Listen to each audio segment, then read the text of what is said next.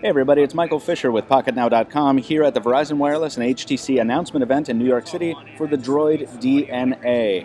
We're checking out this new 5-inch Droid device. So HTC's big buzzword in pushing the Droid DNA is ultimate, the ultimate device. Basically, it's an Americanized Butterfly J that we caught sight of a few weeks back. It's a massive one, and like some earlier Droid products from HTC, its grills and accents are designed to evoke the feel of a muscle car, but it still feels quite slim in the hand. HTC says the screen is what really sets the Droid DNA apart in the industry, and it's really a focus for the entire phone. It's a 5-inch Super LCD3 display. HTC says it's the first phone in the world capable of full 1080p HD video.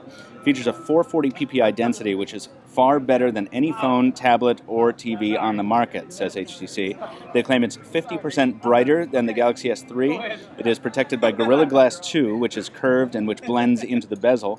And the company has also improved the viewing angle, so you can see a clear image if you're looking at it 80 degrees on, and they compare that to the Galaxy S3, which is only 30 degrees, they say.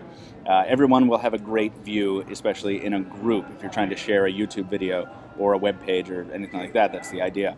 The cameras were also a huge focus at today's presentation. HTC tells us the optics are the same, an 8-megapixel sensor, an f2.0 lens, and image chip as on the One X, but software image handling has been improved. There's support for better face detection, smile capture, HDR, a whole new mode called sightseeing, countdown timer, photo gallery enhancements, album support, and the usual continuous shooting, simultaneous video and photos, and the like.